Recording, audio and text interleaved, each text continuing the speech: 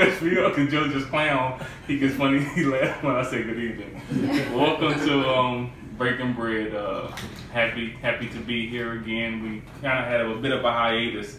For those that watched the last one, we took the last one off because we went to the Beyonce and Jay-Z concert, which was, for those that haven't saw it yet, it's an amazing show.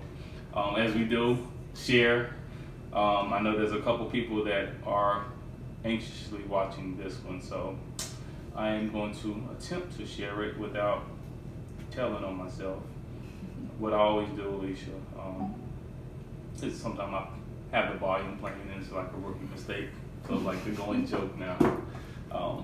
So we have a new person to join the table, which I'm super excited about. I will let her introduce herself, but I'm super stoked that she joined.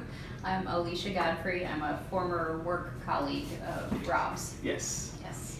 So, and as you know, Joe, who's always here, and I'm Rob. So no surprises there. So tonight's conversation, we wanted to do something timely. It's back to school time. In a couple weeks here in Ohio, schools will be starting up. There's been a whole lot going on in the news circuit about LeBron opening up his I Promise school. So we wanted to have a conversation on education. So that's kind of the topic at hand. So for those that are watching or watch on playback, definitely contributes to the conversation. There's a couple things that we kind of want to hit today. So just kind of provide you kind of the skeleton of the conversation. We want to start with kind of establishing what is the value of education, if there's value, and what role do we believe education plays under the mantra of success. What does success look like? Then, once we kind of establish what role education plays within kind of the value system, why is LeBron, I guess before I go there, do we believe that everybody has the same access to education? And then we'll end it with the, why is LeBron opening a school outside of LeBron being, you know, the Akron hometown kid, yada, yada, yada, but why is it a big deal to have him opening the school? So to kind of start it off, Joe, what do you think about education and kind of what's your value system? And to make it real, so what is your personal story when it comes to kind of education, and what has education meant for your narrative? I believe, for me personally, I am on the tail end of like the industrial revolution of the concept of education. So it benefited me because I was able to go through formal learning, which allotted me the ability to get a job. But do I believe education is valuable for today? Meaning formal learning, and is it necessary? And is it actually adding value to people's lifestyles? I think it depends on industry. I think it depends on vocation or career.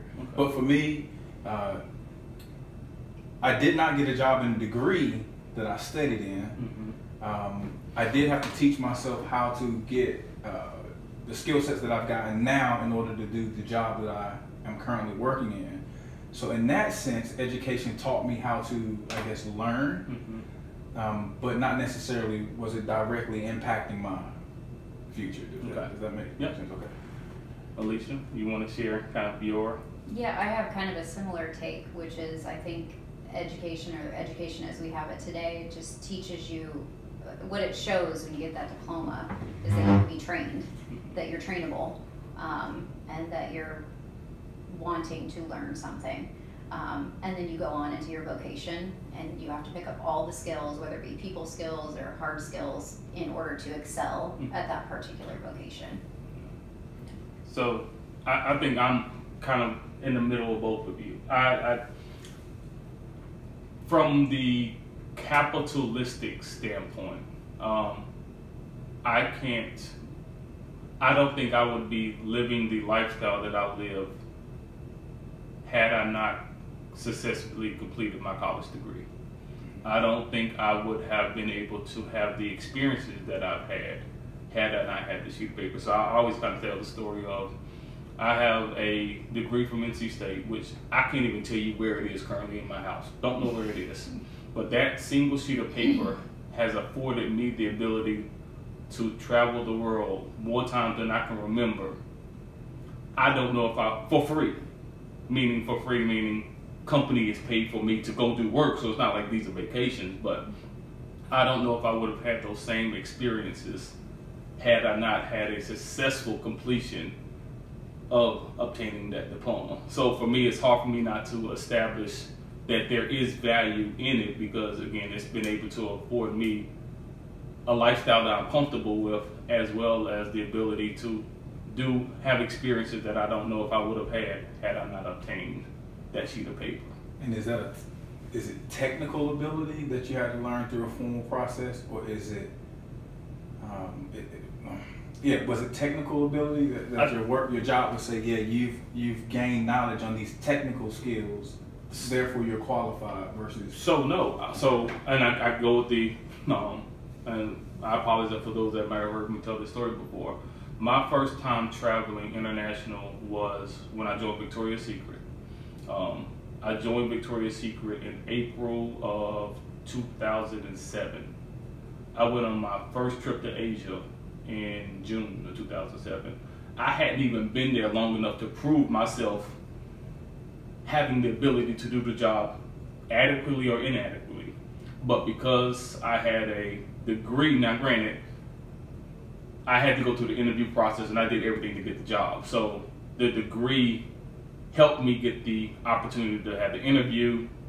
I showed my capabilities within the interview, but I hadn't performed at that job before they booked me a ticket to go to Asia. So again, and I will tell you, I worked in fashion and retail. That is not a unique opportunity to meet Rob Smith. It is the nature of the industry that I'm in the part of the industry that I'm in. So I want to be very clear that that isn't unique to just me. That is a nature of the role that I was in, would require a trip to Asia. But I know for a fact I wouldn't have been able to land that engineering role without having a degree from NC State. Good, and I can concur with that, but I will say, okay, so I went to Purdue University. But before I could graduate with my degree in hand in apparel design and technology, because that's what I studied, I had to have an internship, and I interned at Express, and that opened all the doors, because 99% of my classmates who had the same degree that I did got no job after college. And I had that internship on my resume, and that was like gold because I had the work experience. So I think they definitely go hand in hand. The education opened the door to the internship, which then definitely leads down the road. But had I not obtained the skills I had, the other doors in my career path probably wouldn't have opened. It was definitely a combination of getting the degree and then networking. And I will go to your point earlier that I think every industry is different, right? So I always go to like the barriers of entry. If I had a career in banking, outside, and I mean no shots at any, I don't mean this with any disrespect, outside of a hourly position, i.e. I would assume, I never worked in banking, so I'm making some broad assumptions here.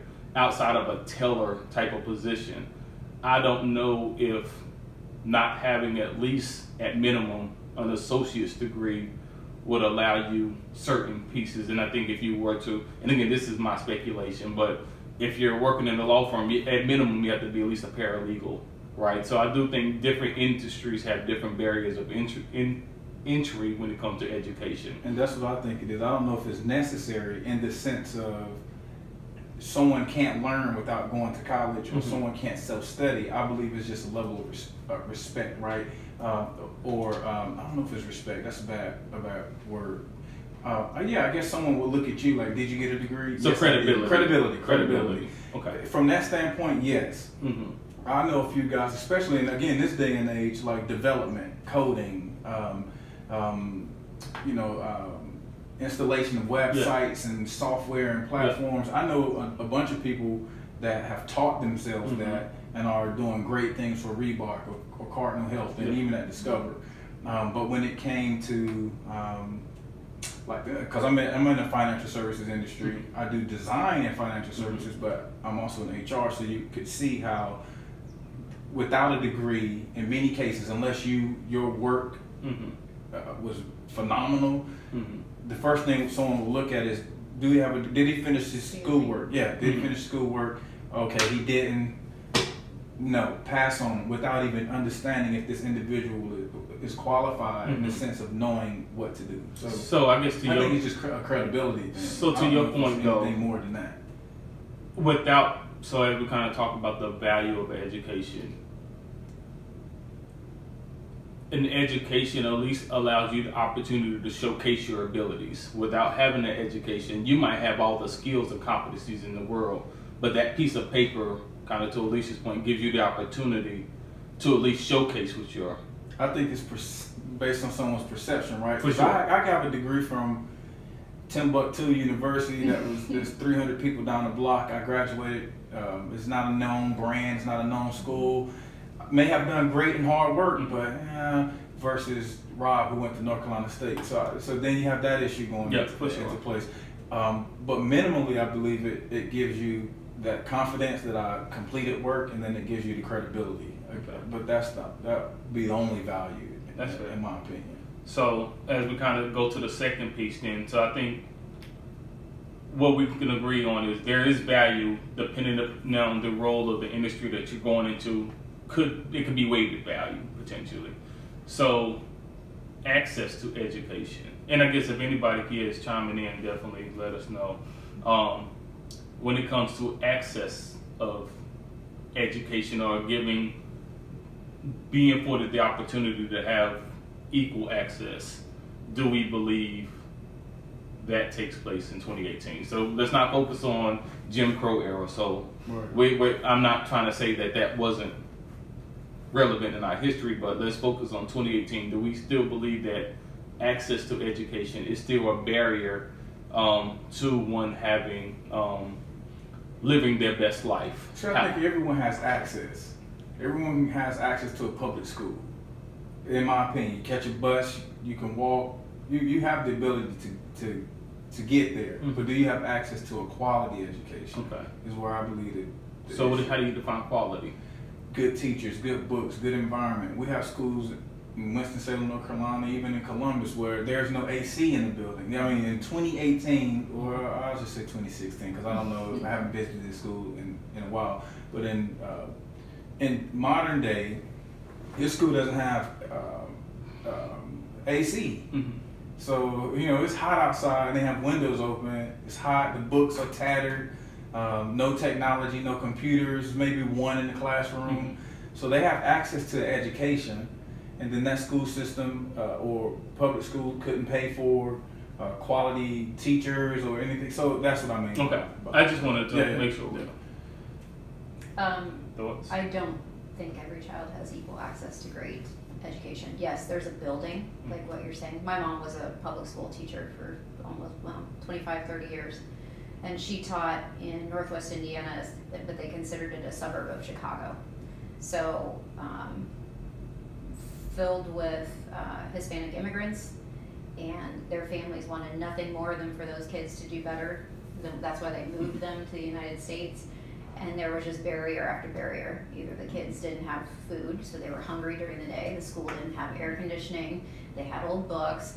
And then they would get money stripped away every year because their test scores were low. So it was just a recipe for disaster.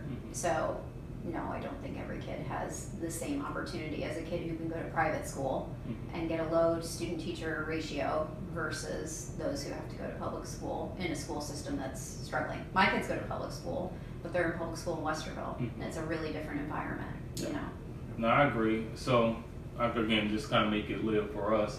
When we made the decision to return back to Ohio, Kia and I, and we're committed and we're looking to buy a house,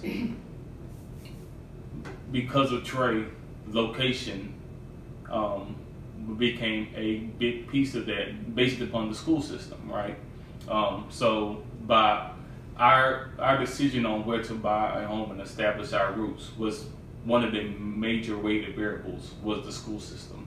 And specifically, not just the school system, the specific elementary school that he would be going to, because even within the Gahanna district where we live, all are good quality schools, but there are differences between. And then you often hear also, what is it? The zip code that you reside in has a direct impact on your ability to be successful, right? So kind of keeping all of that in mind, I by default know that there aren't consistencies when it comes to the quality of education. I even kind of go back to when I was in high school.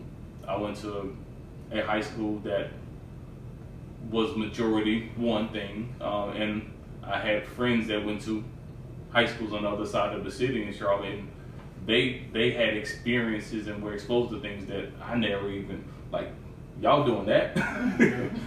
So I do think in 2018 that there still are barriers and there isn't equal access to. Any comments out there? Cool. But I mean, there's access today. You have internet. You assume that everybody has internet at home, though. At home, you assume the number of people that have a cell phone and the ability to pull up at a McDonald's and use free Wi-Fi, but I guess that's to me the hustle. I'm also that's the other half of it, which is to me the difference between education and learning. You know what I mean? Education versus learning is, to me, two completely different things. And when I actually looked up education on the internet, it said it's formal and it's imparting knowledge to through teaching. Mm-hmm. So that's educating. Learning is informal and you're imparting knowledge through experience, right? Mm-hmm. Which you learn while being educated, obviously, because you gain an experience sitting in the classroom. Yeah. But there are many times where, like I said, someone would sit down with me and say, hey, let me teach you how to take your cell phone, go to a McDonald's or library, connect to the internet and learn on lynda.com or learn on YouTube skill sets that could better you in society today. To me, that's not educational, that's just learning, right? So, so the availability of education and you having access to it, I think is much better now. So you could have a public school, you could be stuck in one of those schools that don't have resources, so on and so forth. But if you had that hustle mentality or the learning mentality, I believe you could put yourself today in a position where you could learn or have access to somewhat of a better quality education than what someone's handed to you. Okay. Again, that's just an opinion. So question. And I'm kind of playing devil's advocate just to try to poke. No, so but you poking the bear. Yeah. Some kind of. So let's stay there though. Let's talk about. So if I kind of deduce what you said, it's really education is the formal piece, and the learning is the application, right? So really being able to create experience. When you think about the other barriers that can restrict you from the education piece, which then translates to the learning piece. So you speak about not having that air conditioning, not having transportation. So when you think about the other variables that can influence your ability to learn ultimately, is it, I guess, a twofold question? Is it not only the access piece, but unless you address some of the other variables that can influence your ability to learn, having access to it is not the problem, because you won't be able to take full advantage of what you have access to if you can't.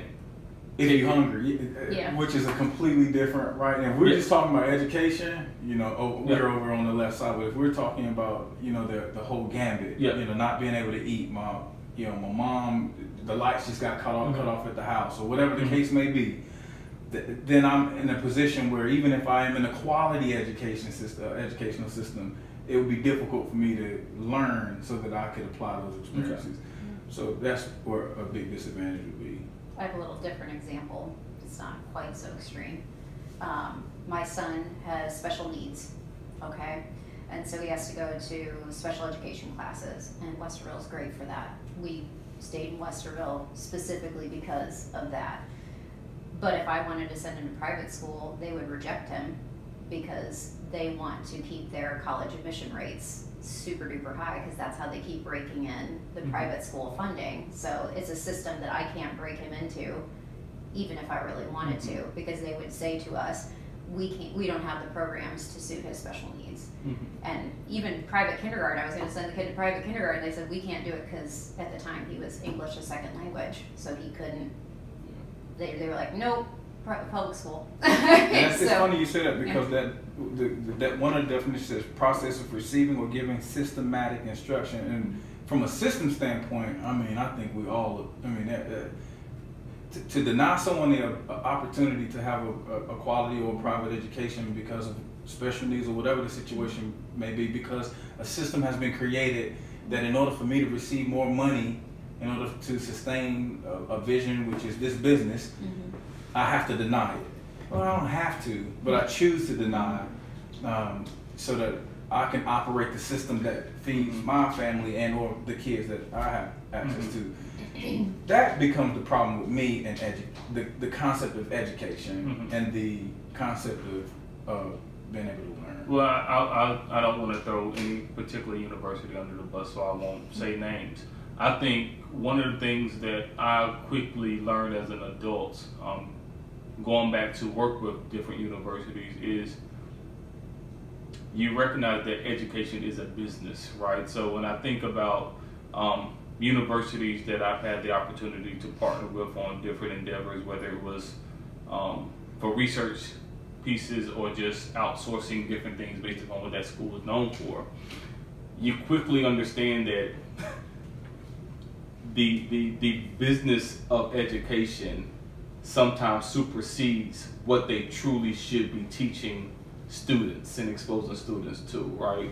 So I think at the end of the day, it still is an institution that has to have profitability in order to create the platforms for people to be successful, right? So I remember having very specific conversations with professors talking about curriculum needs based upon me being in the industry, saying students are learning this, but these are truly the needs that I have for students coming out of university.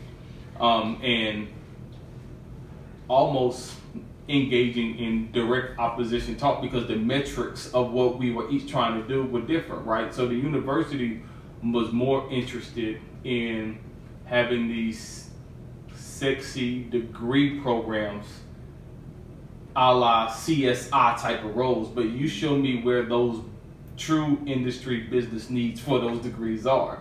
So you get a kid that buys into this idea that I'm gonna be the next forensic whatever, but what you fail to tell them is there's only like 3 of those roles per state, right? So you got 100 kids buying in to a degree program. So for me, I'm long derailed there, but I think truly there is a business, an operation systematically where we have a staff, we pay the staff a salary. In order to pay the staff a salary, we need to retain students, which kind of goes into a whole thing. So Tammy, Radiette, Jamie, Stephen, do you believe that education is needed? Is there value in education, and is it necessary in this day and age? I'd like to hear from you. Let us know. I still believe that. See, now, I listened to this guy. His name is Chris Doe, and he's a designer. I'm a designer. I'm creative. And he is a firm believer that education in the design industry is obsolete. You don't need it. You don't need it any longer. You just need a great portfolio, which you could learn how to build a portfolio, YouTube, mentorship, so on and so forth. And through that, you can prove your value as an independent contributor in an organization, get into that organization, learn its ways, its movements, and you could elevate, through the industry that way. But he made a statement that I thought, and I kind of agree with it. He said college is now nothing more than just loan officers. They're just trying to figure, they're pretty much loan officers who bring in customers and connect them with banks, and not directly connect them with banks, but link them to banks or have access to banks to give you a loan that you now have to pay back, and I don't guarantee you a job. But we make money because you've given us, the loan and or grant and or.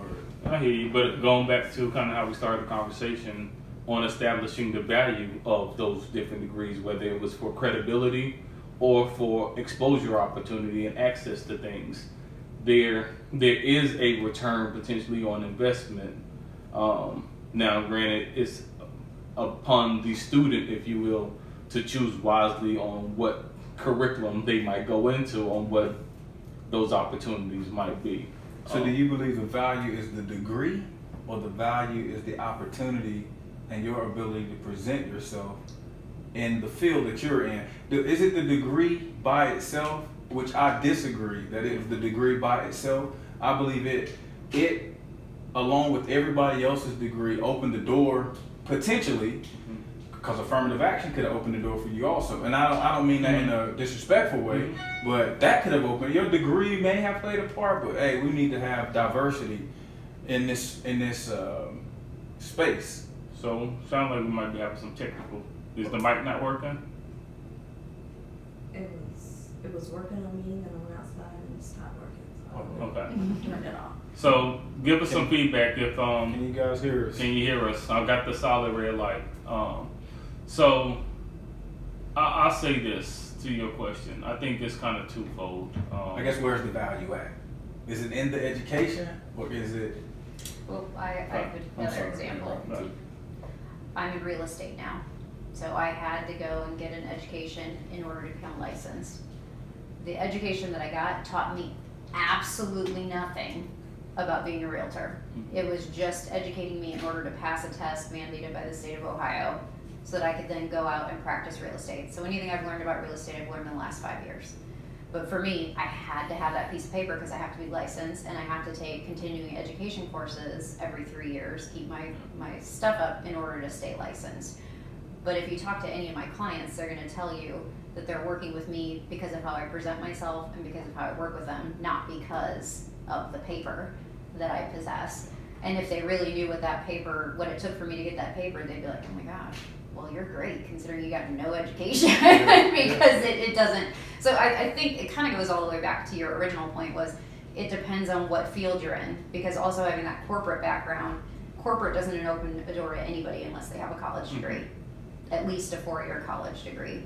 But if you're working in other fields, I think it opens a lot more doors to just judging you based on your skills or how you present yourself, and you can make a way for yourself in the world, especially if you have that entrepreneurial spirit that you were talking about and you're a go-getter and you can go after it on your own. But if, like what we were talking about earlier, if you're a kid who doesn't have the opportunities from an early age and you never see it modeled to be a go-getter, I think it just stacks up against a person over time. Yeah, I think that for me, I think about it in two lenses. I think separating out the creatives, and the creatives could be, for me, anything where you have the ability to formulate a thought and then have the ability to tangibly present that thought, whether it's via music, whether it's via art. I think that as a talent and a gift, yes, you can maintain a livelihood. And I also lend that to the same trades associated, right? So to be a barber, to be a plumber, like you're learning a specific skill and then having knowledge of how to perform that skill can provide you a livelihood. The piece that I separate out is if you don't have said talents or abilities, then I do think education does play a more vital role, because now you are contributing to another organization, right? And I even go to, thinking about the industry that I'm in, there are jobs that you can do within the industry that I'm in that do not require a college degree, right? But those roles are limiting. And that's not to say, cause what we can't measure is what somebody perceives as a good quality life. So I'm gonna say you can have a job and maintain a livelihood, to what level that quality of life is up to your discretion. But I think it becomes more challenging to expose yourself to additional opportunities without at least having said degree. I think even though you have a degree, though, there isn't a guarantee of progression, because I do think at some point your work ethic has to match your education. And I think, to Alicia's point, unless you've been exposed to what a work ethic looks like, it's hard for you to know how to model those behaviors and what that blueprint is. And again, I separate that outside of the creatives, because the creatives, I have the ability to create something and then I can sell my creation that can provide my livelihood, or I've learned a trade a la a barber or whatever. But if I'm Joe Blow that doesn't have a special skill, talent, or ability, then I do think the weight of an education becomes, especially a formal education, becomes a little bit more connected to how big is big. And I'm not saying that everybody wants the same level of pie, piece of pie, but I do think there is a connection. Like, it's hard for me to say, and I'm gonna throw out the race piece. I don't know, as a black man, I would be in the position that I'm in had I not had the formal training that I had. I could have been the biggest guru in my field. I don't know, as a black man, I would have been able to present those skills had I not had the education piece. Had that formal sheet of paper. A formality then? For sure, I think so. Yeah. And I think, again, because in order to be successful in this system, American system, and I'm not just excluding it to America, but that's all I know, is that degree is a formality to have credibility in order to have access. And I'm speaking, and again, I don't want to introduce race into that piece, but it's hard for me to truly believe, and I'll preface this by saying my points of comparison are friends that I have that don't have degrees, that are just as smart as me, probably more smart and more talented, and not comparing lifestyles at all. I've seen the opportunities that I've been afforded, and I've seen some of the limitations that they've had because they didn't have some of the same credentials, if you will, that I have. And I'm not smarter, I'm not more wittier, my hustle isn't, like, I would argue that they probably hustle a little bit more than me because the grit is there out of necessity. And not to say that I don't grind, but it's a different type. When it's almost, and this is gonna sound terrible in my head, at least it sounds bad, we're playing two different games, right?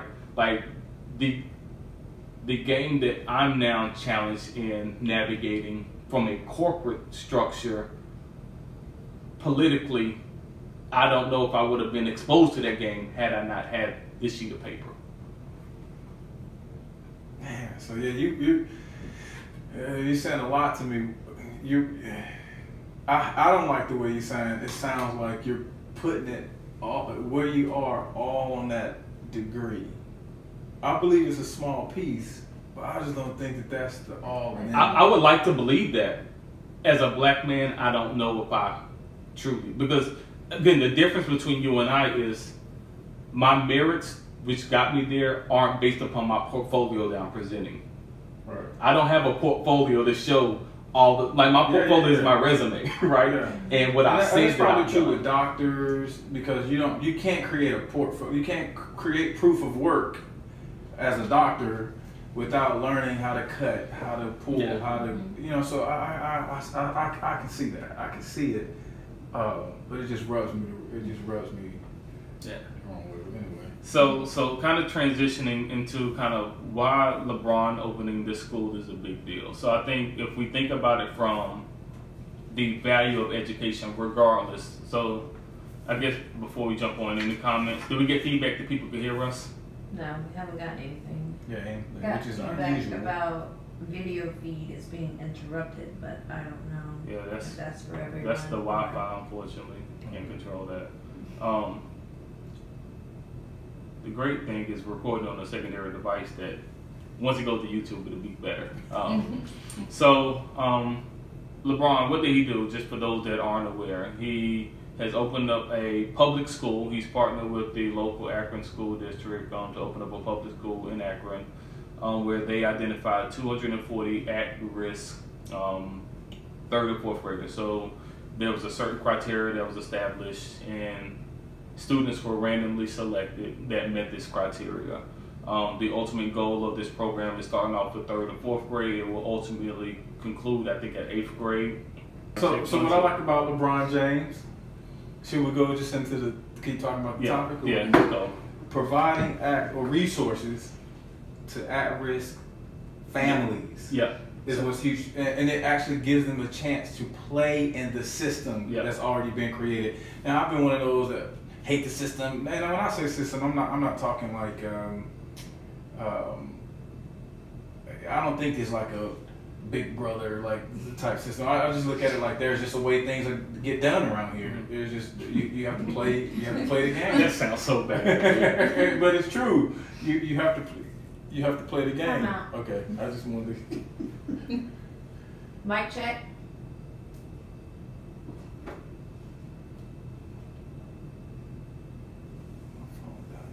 I don't know. I'm going off of you. I mean, you have to talk though to be able to. We're gonna have a song. Mic check. Yeah. Don't want that. So, well, unfortunately, if we have any problems, we know for a fact that YouTube version will be good. So we'll just kind of keep it going. So I agree. I think the other piece kind of to what LeBron is doing is reducing all of those barriers. So he's focusing not only on the students, but focusing on the families as well. So I think taking any barriers that could make a child not be successful. He's taking care of the food piece. He's taking care of the clothing piece. He's taking care of the transportation piece. The extended day, going from, going up to like 5 o'clock at night, minimizes the opportunity of the child finding themselves in situations that could potentially jeopardize. The fact that they are working with the parents for those that don't have high school degrees, GED classes, also assisting in job placement, I think also kind of helps in the quality of the family structure. And then I think the ultimate commitment is the fact that any one of the students that successfully complete the I Promise program, he's partnered with the University of Akron, and he's going to take care of the cost of their college education, so a full scholarship. So I think when you think about access to an education like that, and I think the thing that really stood out to me is the criteria of these students to be selected to the program is their test scores had to be behind where the other students were. So if I'm in the 3rd grade and I'm gonna say use reading, I'm in the 3rd grade reading on the 2nd grade level while the balance of my peers are reading on the 3rd grade, then they were able to use that and have additional people within the school that will help that student not only from the learning ability but the other social aspects. I think is a huge piece. So. Yeah, that access to resources was huge. I mean, they're putting a lot of eyes on them to see how successful it could become. But I also think this is outside of a race thing too. It's just giving anyone that doesn't have access to quality education like we described before. Yeah. To me, it's just a huge win. You're opening up the doors in a number of ways. Not only are you providing the tools and the resources, right? That's one thing. Yeah. But there's something behind like opening up an environment where a family unit could grow and learn together. Yeah. Opening up a space where kids who are in like situations, you're not getting picked on. There's no bullying. Hopefully, but kids find a way. They'll find a way. Yeah, kids find a way to fight. But at least creating that opportunity was interesting.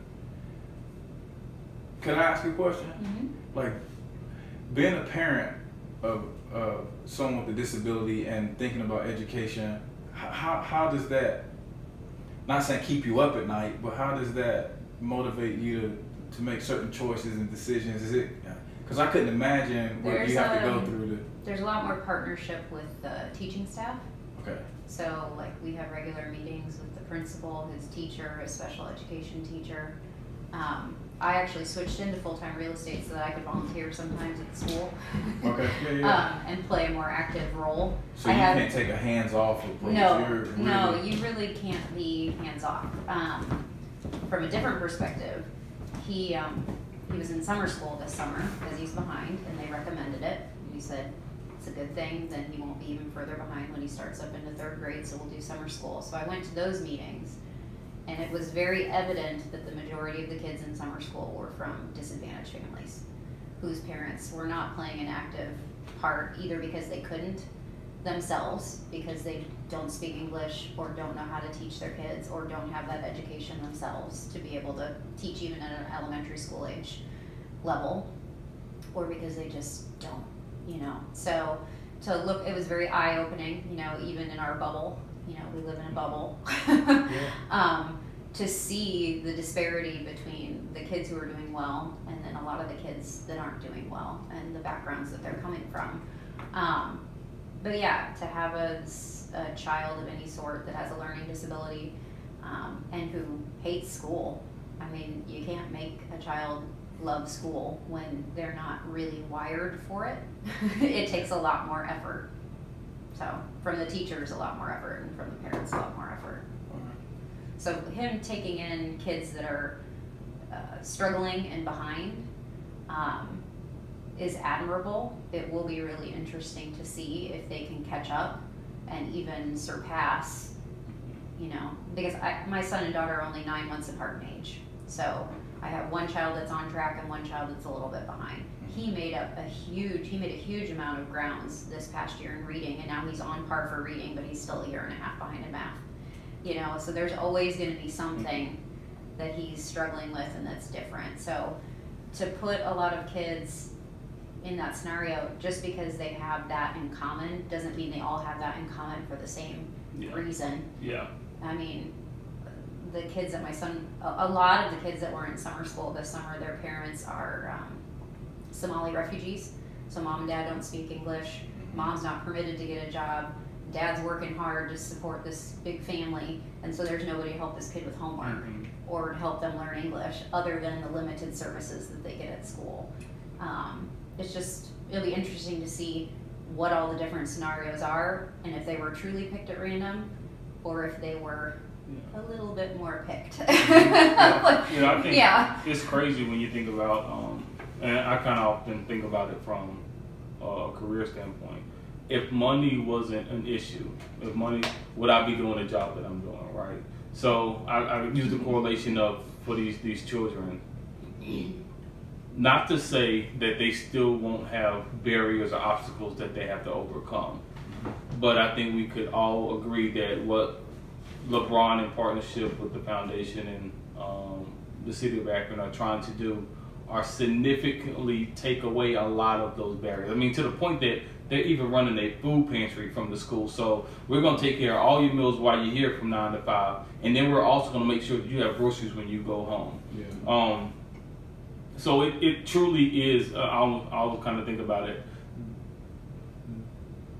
This reduces any potential stress burdens that not only the student but the family could face, right? So now all I have to really worry about is learning.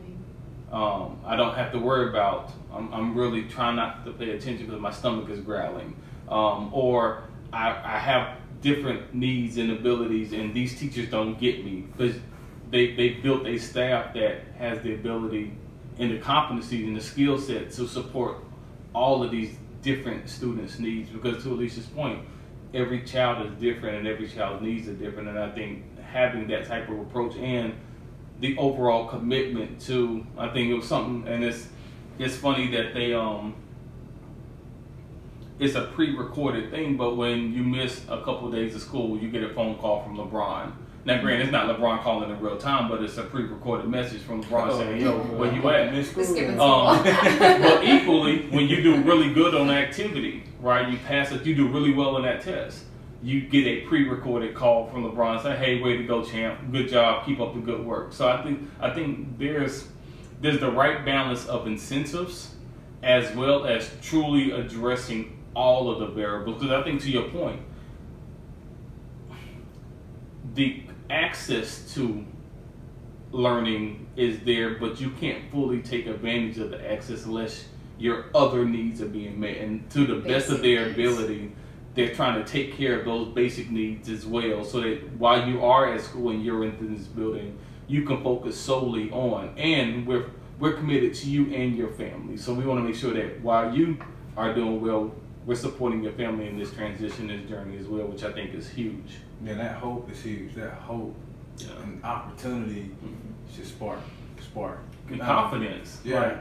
It takes somebody from being embarrassed because you behind the class, you don't understand what's going on, to like now everybody's around you just like you, and you're giving the tools to be successful. Like that's super dope to me. Yeah. I was just trying to understand, and you might help me with this. Is there a difference with someone who has the basic needs, but there's a learning disability? I'm not sure if your son has the learning, versus someone who doesn't have the learning disability but doesn't have the basic needs. Is there like a similarity? I think there can be. Okay.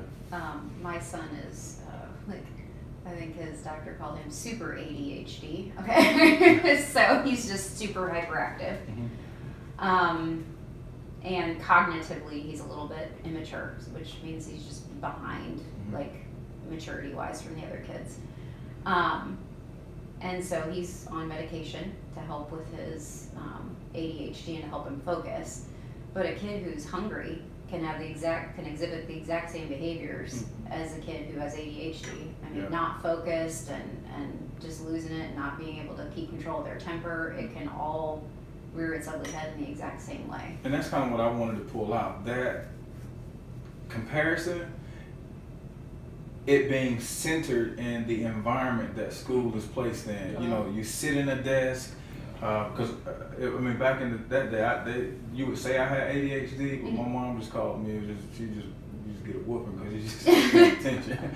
But in that type of learning environment where for X amount of hours, I'm sitting, I'm listening, and I was pretty bright. I could catch on fast, and my problem is once I learned it, I wouldn't pay no more attention to you, because I know the rest of the class is you trying to teach me X plus Y, all of that. Okay, I get what you're saying. So now I'm goofing off because, okay, I get it. So, I wanted to get a better understanding of that being placed in an environment. Probably some of those kids that he handpicked are behind because of all the outside factors, and they're actually incredibly smart kids, and they just need this opportunity. Yeah. Like, I think my son is an incredibly smart kid. He has street smarts. My daughter, not so much. Okay, she's got book smarts.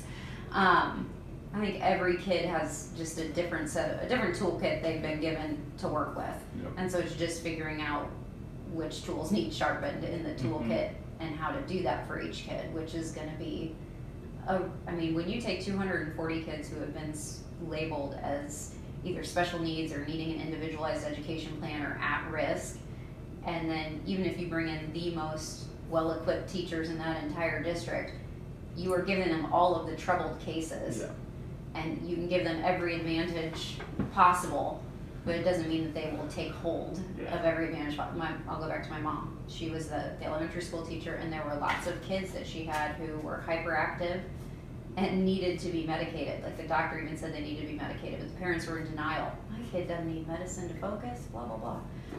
And my mom would go to those parents and say, can I give them a little bit of Mountain Dew in the morning? Because caffeine can have the reverse effect on elementary age school kids, and it can actually calm them down. And they would say, oh yeah, give them some Mountain Dew, but wouldn't give them any medication to calm them down. So my mom would get them through reading with a swig of Mountain Dew, but that's brilliant to even know that. Yeah, well, it was out of necessity. She wasn't going to get through to any of those kids, and she was the third grade teacher in charge of making sure they passed those state tests.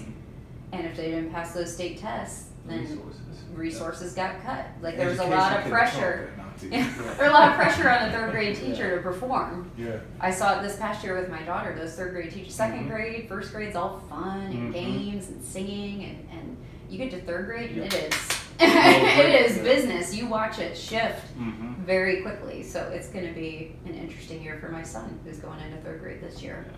Yeah. And one thing we hadn't even hit on yet, I know, kind of wrapping up in a few minutes, is the role of labels. So like, if you're labeled high risk, you're labeled ADHD, do you perform at what you're labeled, or do you think beyond that? Because I will tell you, for me, very early, I wouldn't say I was identified as academically gifted, but very early on, my dad and my teachers kind of said, Robert's pretty smart and we're going to challenge him, right? So I acted out in class by talking because I was just bored, right? So they started to increase my workload and I'm not as bored anymore.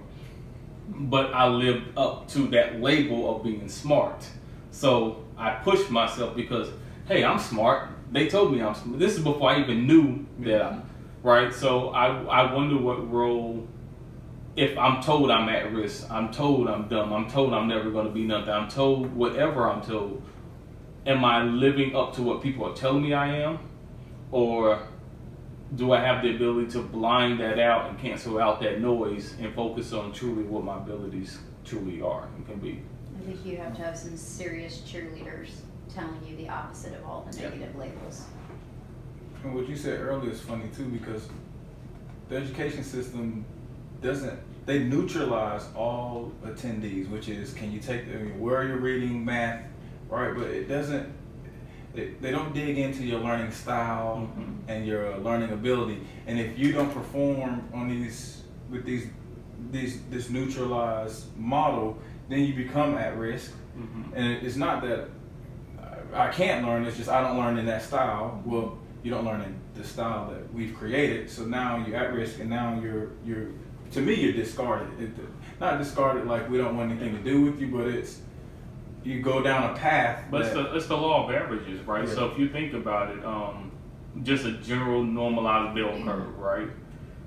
Typically, those that fall within that 80 percentile fall within those normal learning abilities, right? So I'm gonna build a curriculum that supports that 80. Then I have that 10% that's going to be above the normalization curve that they're going to get, and they're going to be bored, well, academically gifted, and we give them a little bit more work. It's that 10% that lags behind, and not even just solely that 10%, but those that are within that 80%, but on the back end of that curve, that sometimes get lost. And I think to Alicia's point earlier, typically, and this has zero to do, in my opinion, at this point, with whether they're impoverished or not, or have access to different educational opportunities. But even if I'm a private school that has the ability to individualize learning, do I want to take the risk on that 10% behind the bell curve, or even those that are just on the cusp of falling in? Because to Alicia's point, it's going to mess up my numbers. I could help you out, but is the return on the investment worth me? It's only worth my merit if your parents are making a big donation. We're going to pay for this new library extension. We're going to pay for whatever. Yeah, then the return on investment is there, because even if you don't pan out and you aggregate the numbers one way or another, we've justified it because we've been able to take care of this other thing. Yeah. But again, I can't be mad at a school system building a curriculum that covers 8 out of 10 students, knowing that, yeah, you might have one that doesn't get it and one that's going to be bored. I can get with that one, but am I willing to sacrifice the 9 that will over the one that can't? And unfortunately, that one that can't, more often than not, typically has some consistent variables associated with them. Well, and the one that cannot has to have a parent advocate. Otherwise, you will get nothing from the public school system. So, like, I spent the first 2 years of my son's elementary school years just borderline harassing educators to make sure he got tested so that he could get an individualized education plan so he could get the extra help that he needs. And that's in a good school district. I can't even imagine what it would be like in a school district that has, out of the 100%, they got 50% falling behind. I can't even imagine what that looks like. And that's even to give you credit though, you have the awareness to know even to advocate on your child's behalf. What if you have a parent that doesn't even know that that's an option? Yeah. Like, cause they don't publicize it. Yeah, he or she may not have finished school themselves, or they barely got through. So they're not to say that they don't love their child any less than you love your child. It's just they don't know that those resources or opportunities are even at their disposal. Yeah. So then you can see how legacy over legacy, year over year, students get left behind, no pun intended, and communities aren't able to. So it goes back, the value of the education then becomes really, really important, because without that piece, the road ahead to truly change the narrative of yourself and your family going forward, because you're going to repeat the behaviors that you know, in my opinion. So, good conversation. Lots of technical glitches for those that try to watch on the Facebook Live. It's a learning process, you know. Hopefully, Brian, when you're editing this, you can make it look a little better for the YouTube. Kids shaking their head like, Rob, stop talking. But appreciate y'all. In 2 weeks, we'll be back. So if there's a conversation that you want to bring to the table, definitely let us know. Alicia, thank you. Thank you for coming. Definitely appreciate your point of view. Last time. No, it was great. Yeah. As always, thank you, and talk to you soon.